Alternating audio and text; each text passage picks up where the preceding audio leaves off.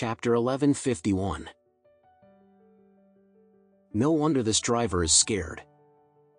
You know, they haven't even seen a ghost or person on these dozens of kilometers of mountain road. It was really frightening to see a person standing in the middle of the road in the middle of the night.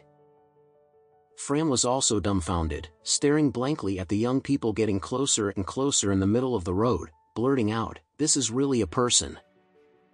The man outside the car and in the middle of the road looked very young with a smile on his face. His face was relaxed and indifferent, incompatible with the cold and snowy Gollum mountains around him. This person is Alex. At this time, Adam Smith and others hid in the dark 15 meters behind Alex.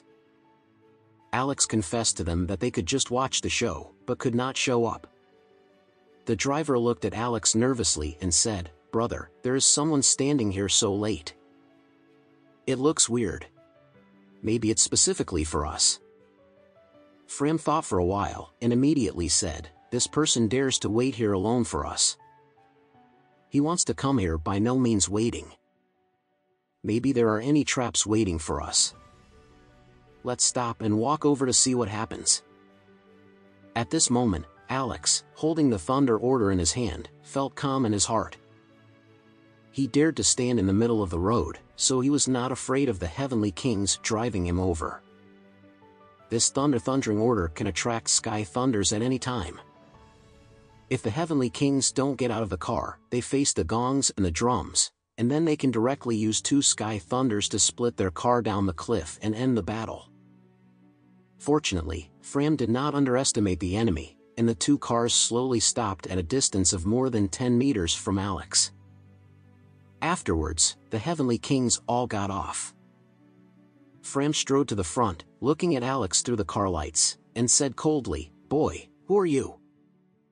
You just blocked Heavenly Kings." Alex smiled slightly and said, "My name is Anderson, Alex Anderson, and the most famous live-in son-in-law in Orris Hill is me." Fram was shocked.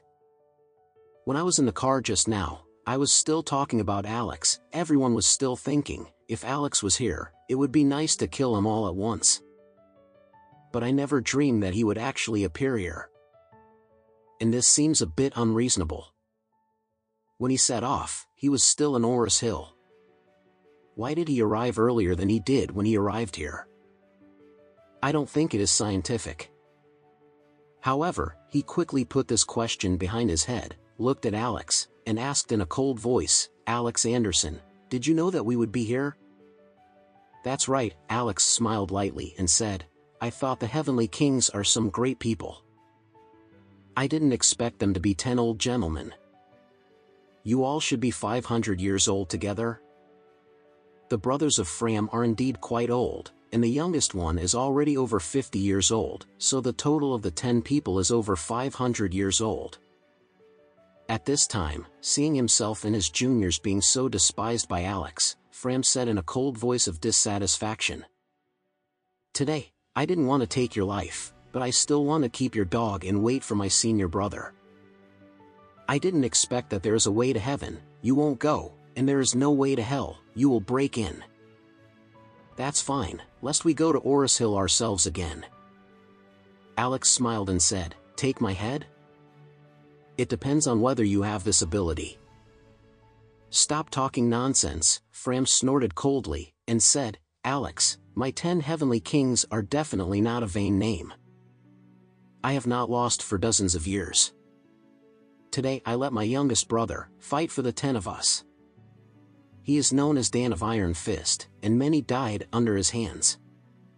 He will not lose in this life." After listening to him, Alex with a scornful smile, sneered, "Dan of Iron Fist? Very good, today he can die in the hands of the real dragon, Alex. It is also the good fortune he cultivated in several lifetimes." At this time, a strong middle-aged man among the 10 great Heavenly Kings screamed, walked to the front, pointed at Alex and shouted angrily, "Mao boy, you are also worthy of killing me? Watch me blow your dog's head with a punch."